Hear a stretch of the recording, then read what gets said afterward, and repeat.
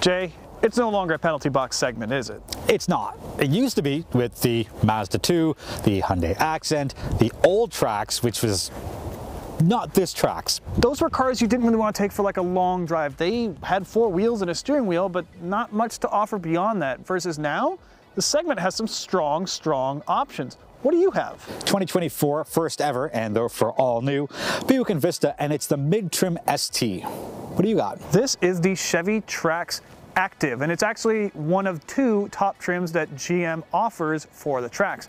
You can get the Active, which comes with like black fender flares, a roof rack, and more like a SUV off-roady kind of vibe.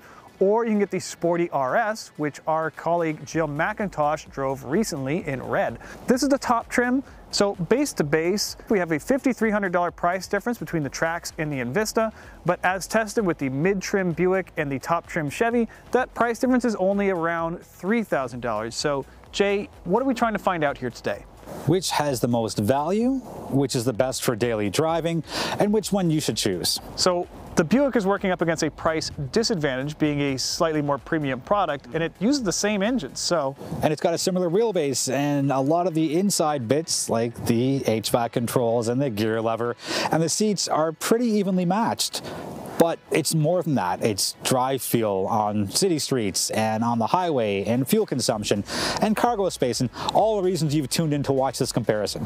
Well, should we hop in the Buick and see if that upscale tuning makes a difference? Absolutely. Let's go for a drive.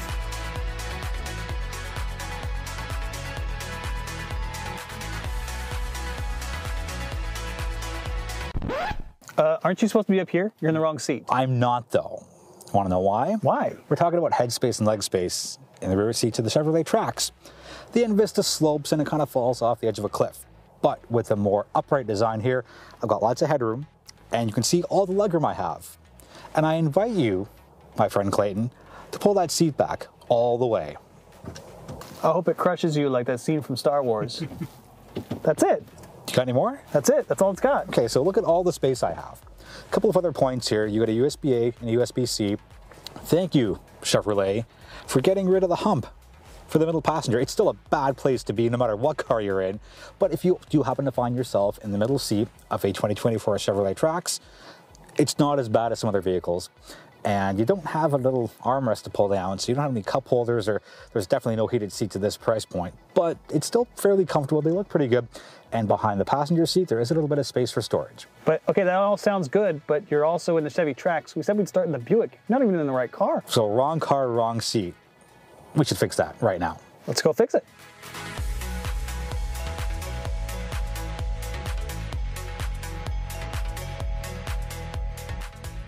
Jay, Clayton? do you like to drive distracted? Only on Thursdays. Well, that's because I've got the specs here, so you don't have to. So, put your right foot down. What do you feel? Mild exhilaration. That mild exhilaration is courtesy of a 1.2-liter turbocharged 3-cylinder that both these cars share. Same exact engine and transmission. And what does this guy control? Controls what gear I'm in. And that is controlled by a 6-speed conventional automatic, which normally we don't get that excited for a conventional automatic in a car, but actually in the subcompact segment, most of these competitors are CVTs, and CVTs are fine, but usually with these small cars, with these small engines, the effect can be a lot like a snowmobile.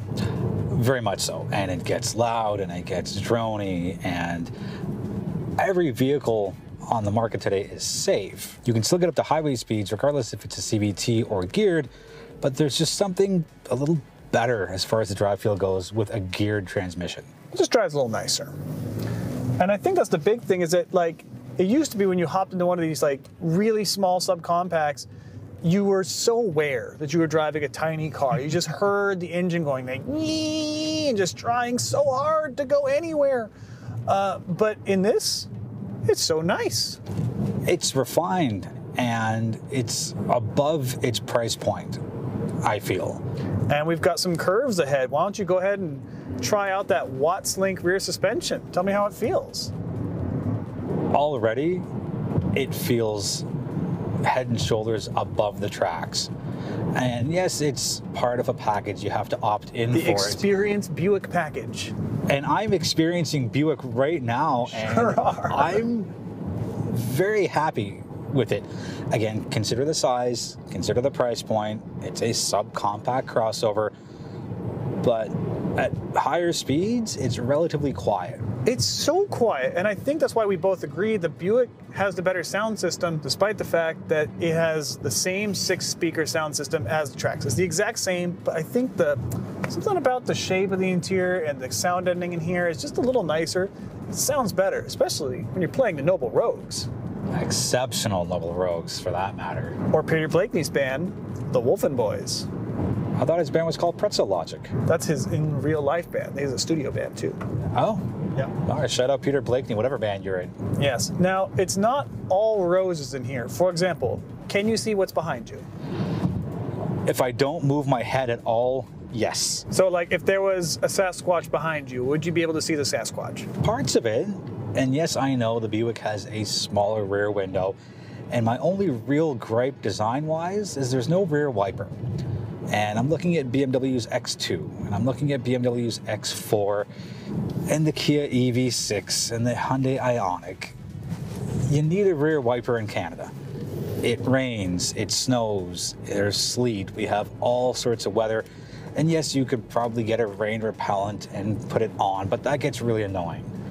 Yeah, I don't get this thing where, like, it's fashionable to not have a rear wiper. Folks, Porsche 911 Turbo S's have rear window wipers. It's not unfashionable. You can have a wiper on a car, especially in this fastback roof where it's almost horizontal. Like this morning, I woke up and there was dew covering the car, which is not a problem in the Trax, but in this, I have to wait while the defroster kind of clears some lines out, and then I can begin to make out what's behind me. It's, for life in Canada, I would expect it, and I agree with you, Jay. I think that's the other thing too, is that when we're talking about the price point of this car, which starts under $30K, and the driving experience you get is superb for the price. It is absolutely superb. If I have a crank, it's at the ride, well, it's a little bumpy. It's got big 19-inch wheels, which are optional. This car has it. It's a little bumpier than other cars like the Kicks, which I dislike everything else about that vehicle, but it does ride better. I'm surprised you had anything nice to say about the Kicks. I do not like the Kicks. I think going down to an 18-inch wheel might serve to soften the ride out a little bit. But just to jump back a couple of minutes, that Watts Link suspension upgrade, it's worth it. Absolutely worth it. What Jay's talking about is the setup of the rear suspension. The Trax has a typical torsion beam setup. It's got two wheels that are not driven, joined by a beam. It goes up and down on springs. That's your suspension. It's cheap, it's cost effective, and it's space effective, but it doesn't allow a lot of control of those wheels laterally. What this car has is the optional Experience Buick package. For $1,200, gets you weird things like a sunroof, black mirror caps, and a Watts Link rear suspension. It's so weird. What a Watts Link does is basically join both the wheels together at a central point to control their motion through the travel so that you get better contact with the tire on the ground.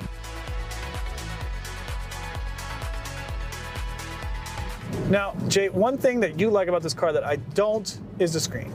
I like that it's one long singular panel, two screens, but it's one big piece of plastic. Now, on the Chevrolet side, you can very clearly see it's two panels, put one in front of the other. I'm not a fan of the quirky looks behind it. I prefer the streamlined look here, and I feel it fits the Buick brand better. It's a premium look. It's a premium design move here. And yes, the HVAC controls are the same, and you switch out badges on the steering wheel, but there's an upscale feel in the interior that I just don't get with the Trax. And I've tried to like the Trax as far as the inside goes, but I think that GM played it smart by making the Trax a little more on the playful side and making the Buick a little more on the refined side. Well, do you think we've said it all about the Buick Envista? Is it time to drive its cousin, the Chevy Trax? Almost. Almost. You lose some cargo space. We do need to talk about that. Well, I'm going to take that back. You lose a lot of cargo space. It's considerable. In the Buick, and you can thank the sloped roofline. So Yes, it's completely fashionable, but when it comes to function, it drops the ball. Fashionable and impractical. But it looks so good. It does look good, but yeah, according to the notes here, you go down from 26 cubic feet with the seats up or 54 with them down to 21 cubic feet and 42 cubic feet. That is a pretty considerable difference, especially in a small car where you don't have a surplus of space to begin with. So if you think you're gonna be doing stuff like moving chairs and tables, it's gonna be a lot easier to do within the Trax. And not only does the Trax have more cargo space, but it's also easier to access with its wider opening. It's kind of a more conventionally shaped cargo space versus the opening for this one is kind of small and weirdly shaped, like us. And the difference between the two, as I very quickly diverge from that, is with the Buick in true premium form, you can get a power liftgate, but in the Chevrolet Trax, it is manual only. Well, let's go to our snot yellow Chevy Trax and see how it is. I'll tell you what, I'll save us some time. We could drive all the way back there, grab the car and drive it back here, or I could just snap my fingers. Just like that. Amazing. Way easier. And now we're in my favorite of the two, the Chevy Trax. I like it for a lot of reasons. First of all, it's yellow, and yellow cars are just better. But you know you can get it in different colors. Is that true? It is absolutely true. Okay, but jokes aside, one thing about the active trim is that this yellow interior accents and the pinstriping and such is actually, no matter what color you get the car, it stays yellow. That's not a joke. I know. And if you get the RS, it's red and it stays red. So you better like yellow because if you get the active trim, you're gonna get it.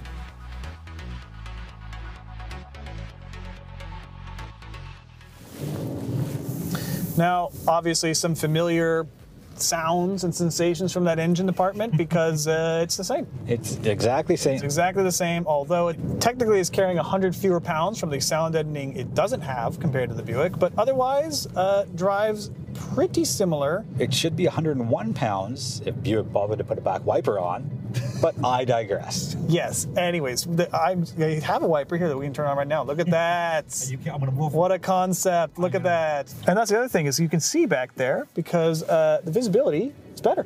Because that's what you get when your car is shaped like a box. As opposed to an oval. Exactly. I also think this interior with its yellow accents is fun. There's a bit of a difference between the infotainment screen and digital instrument cluster for both vehicles. Now, I know I said I like the Buick one because it's one long piece. My slight counterpoint to that, against myself, is with the Chevrolet, you do have a hood over the instrument cluster, which gets rid of glare, and unfortunately the Buick doesn't have it. Which is why it has to lean forwards to prevent that, which means I always feel like I'm looking at it like on an angle. Which is a little peculiar, but screens are the name of the game in a lot of the new modern vehicles, so get used to it. And I think Mazda might be one of the few holdouts with their Mazda 3, with their CX-5, pretty much everything except the CX-90 and 70 to offer two analog dials out of the three dials. Other differences that we can feel and hear now that we're in the Trax instead of the Buick, it's louder. It's just, there's more road noise happening in this, despite the fact that it's kind of the same car. It's a boxier shape. Those tend to slide through the air with a bit more noise, and probably, if I had to guess, just a little bit less sound deadening. But on the long drive, you would definitely notice it. And I can't say crank up the audio system to get rid of that noise because it's just not that good of an audio system, but you can always look into getting something aftermarket. But yeah, the sound system in either of these is, I would say, acceptable. Mm-hmm. It's not bad, but you're not gonna be like, wow, the quality in this is really good. You know, some cars are like sound overachievers. Honda Accord really punches out of its weight class for sound systems. Speaking of sounds, let's give ourselves a quick test on what things sound like here. That's hard plastic. That's hard plastic. Basically, everything here is hard plastic. And yes, it may have a less than premium look and feel in both the Envista as well as the Chevrolet Trax. But again, I keep going back to it and I feel like a broken record, but consider the price point and consider the class of the vehicle. And you're not going to be touching the dashboard at all for that matter. And you're only going to touch the handle of the door to get in and out. So take from that what you will. It may have a less than premium look and feel to it, but it's still a lot of value to be had overall here. I think it's a huge value. Keep in mind this car starts at around $25,000, which is like the same price as a Nissan Kicks which has an interior made out of Legos. Like, this is another planet compared to the kicks. And yes, the secondary touch surfaces like the lower dash are just straight up plastic, but guys, the cost savings have to come from somewhere. The money is being spent all around you. We have wireless Apple CarPlay. We have optional 6-speaker sound system. We've got turbo power and a 6-speed conventional automatic. You have wireless charging, you have heated seats up front in 3 stages, you have a heated steering wheel, you've got a long suite of safety systems that comes with the top trim. So I completely echo Clayton's point. Yeah, you're maybe losing a bit on the quality of materials, but the things that you actually use every day, heated wheel, heated seat, solid. Absolutely. We talk about things like the heated seat, heated wheel. We're in the top trim active, so lower trims like the LS are not going to necessarily have those things, but you're still going to get the same engine, the same transmission. You're still going to get, actually, every Chevrolet, even the cheapest ones, all have CarPlay, although don't quote me, I don't know if they're all wireless. But you have CarPlay, you have phone connectivity, which is good because none of the cars we're driving today have a native navigation system. That's another thing that you're going to live without. But you plug in your phone and that's how you're going to navigate. It's just the little things really for me. I like that the wheel is a good size. It's nice and thin. The sporty Buick has a D-shaped steering wheel like a Formula One car. This one is round. What a concept. Also is a great concept and one of my favorite pieces of automotive engineering. The volume controls and the seat tracks are on the back side of the wheel, just like Stellantis has. It took me a while to find them, but once I did, it's pretty intuitive. But I do like that they have included every car reviewer's favorite thing, a physical volume knob. Thank you, Honda, for not putting a volume knob in for a few years, and that lets us really appreciate every vehicle that has one. It's true. And even through these corners, even without that fancy Watts link rear suspension, the handling of this car is so good for the segment. It is really, really good. I mean, to be fair, it's up against literally the worst handling cars that you can buy. The Nissan Kicks. I don't like the Kicks.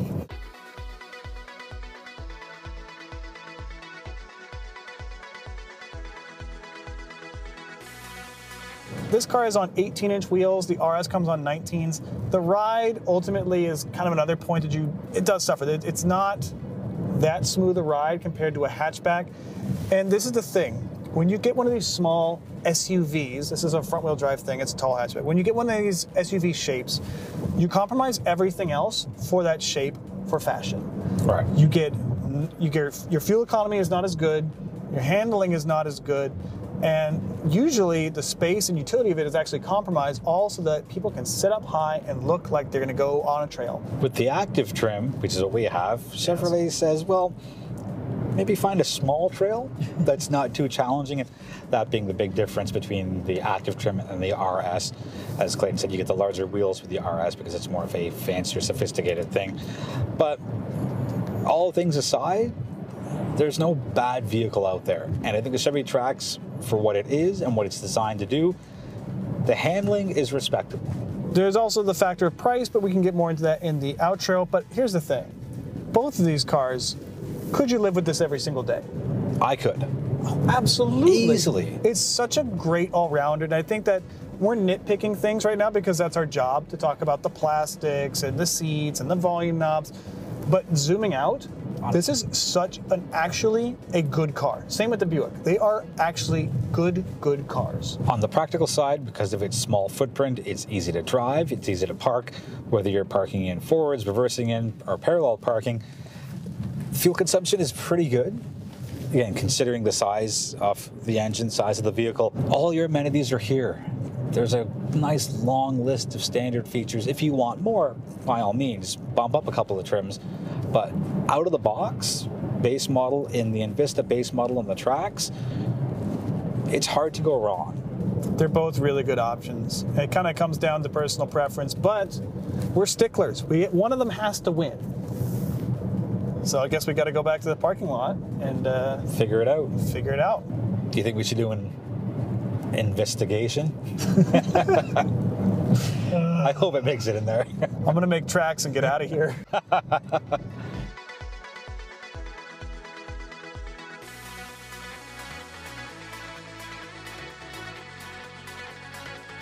So So we had a chance to drive them on some country roads, but we also, off camera, have been living with these for a week. We've put some considerable miles on them, and in fact, you had the chance to drive this one through a snowstorm a previous week. Everybody loves Windsor, everyone loves Detroit, and I gotta say, after doing about 1,000 kilometers overall with it, I have no issues. And if I was specifically in the market for this specific type of vehicle, from this specific upscale, not luxury, not mainstream, but the in-between premium brand, this would be on my top 3 list. In fact, tell me which of these two you'd rather have in your personal driveway. With your own money, what would you put it down on? Absolutely the Buick. Did you want to take another half second to think about that? You just kind of went right to it. Because I know what I like. It looks absolutely stunning. It is unlike anything Buick has put out in the last decade. It is the best looking Buick you can buy today. And it's affordable. And it's got some really nice appointments throughout. Yes, it's got some hard plastics, but you're not always touching those hard plastics. I don't care what it looks like. I care how it drives. And that upgraded Watts Link suspension, worth it 8 days a week. Now that you know the innards of my thoughts for which car I'd have, which one would you rather have? Firstly, I'd take some sunglasses. It's very bright. But if I had to pick amongst these two vehicles, I would take the Chevy Trax. I like it for a lot of reasons. First of all, it is cheaper and therefore I think a better value. You save $5,300 kind of across the board, trim to trim, on the Chevy Trax. And for that lower price, you actually get more cargo capacity. You lose the sporty fastback roofline that you like a lot, and I admit it does look pretty cool, but it seriously limits your cargo space. And the cargo opening in the Trax is also a lot more functional. I also like that on the active trim, you get roof rails, which one could use to put a kayak on the top. Or two. Or two. So I like that too. Now there are some compromises I don't like as much. The Chevy Trax is louder on the highway, and even though they have the exact same stereo, we would both agree the Buick sound system, to me, as someone who listens to music almost 25 hours a day, and plays music, is far superior. I don't know what the engineers did. We know they're the same system. You don't have to comment. We know, but we're telling you, it sounds better in the Buick. I don't know. Things just sound better in the Buick. I don't know. Good job, Buick. So what do we got here? We got a car with better storage, that's noisier on the highway, which we would both agree is a better value, but it's also less stylish. We have to pick a winner here. We have to pick one of these two, but we're going to change lanes very quickly. The best vehicle in this segment is a Mazda 3. And I know, it's not a subcompact crossover, but it does the same things these do. It's just a couple of inches lower to the ground. But if you need and want a subcompact crossover with a lifted ride height and a little more cargo space, I'm going with a Chevy Trax. Even though you personally prefer the Envista, I think we have to admit the Trax is better value. We'd both agree. $5,300 is a lot. Especially in this segment where, as a percentage, that's a lot bigger price difference than our usual test cars, which are in like the mid-40s. Simply put, there's no bad choice between these two. It's a matter of preference and what you like. If you want something a little more on the refined side, lean towards Buick. But if you want something utilitarian that looks a little on the funky side, and know that you can get the RS trim if the active is just a little too active for you, the Chevy Trax is a fantastic value, and it's helping to reinvent the once not so popular and littered with not so great vehicles segment. I agree, Jay. I think that the Trax is the winner of the comparison, but honestly, both of these cars are so far ahead of where the competition was even like 5 years ago. It is insane. Cars are getting so much better all the time, and at the end of the day, maybe we're all winners. For Driving.ca, I'm Jay Canna. And I'm Clayton Seams. And for more crossover comparisons and reviews, don't forget to check out our website at Driving.ca. And leave a comment down below as to what we should compare next. And you can also tell us on our social media platforms. We are on Facebook and Instagram and X, even though we shouldn't be. Call it Twitter.